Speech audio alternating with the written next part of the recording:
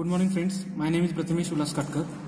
Today we are getting knowledge about the electrical field intensity.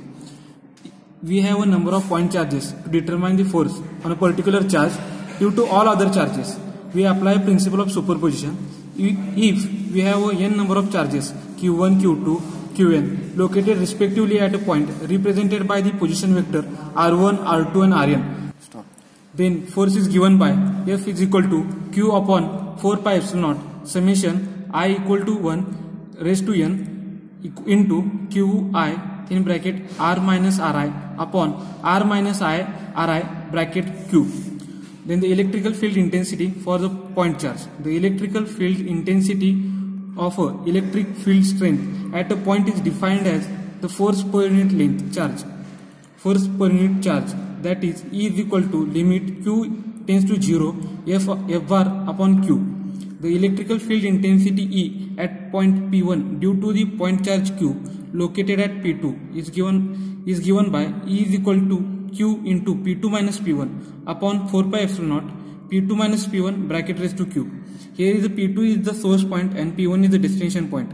For getting the vector between the P2 and P1, we have to get P2 minus P1, and for the unit vector P2 minus P1 upon under root P2 minus P1 square. Then the intensity is given by Q upon 4 pi epsilon naught R square into AR. The field intensity for line charges. Here is the diagram for the field intensity line charges. We know that E is equal to Q upon 4 pi epsilon naught R square into AR. Since this is applicable for point charge, the given charge contribution is a line charge, not a point charge. In order to use this formula, we have to make some assumptions like create a small charge dq on a z-axis from a distance z from the origin. The differential length dl is in the z constant is given by dz, dl equal to dz. Then dq is given by dq is equal to rho l dz, where dl is equal to dz. Then the dq equals to rho l into dz. The coordinates of dq is 0, 0, z because it is on z axis in the Cartesian. But when we are using cylindrical coordinates, the cylindrical coordinate system, it becomes 0, 5, z.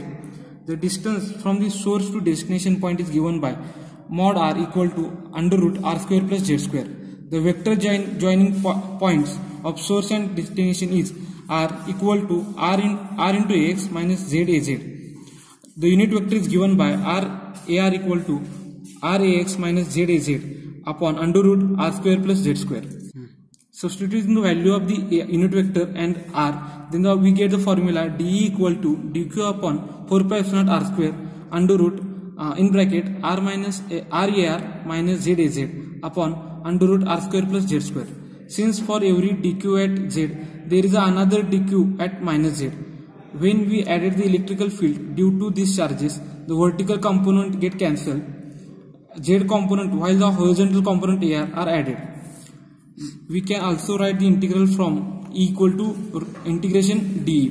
Then our intensity becomes E equal to integration dq upon 4 pi epsilon naught r square under root r upon r square plus z square. Then for the simplicity, we are making here some substitutions like z equal to r tan t, then dz becomes sec square t r dt. Then due to substitution, there is a change in limits. Limit of z is minus infinity to infinity. Then t becomes minus pi by 2 to pi by 2.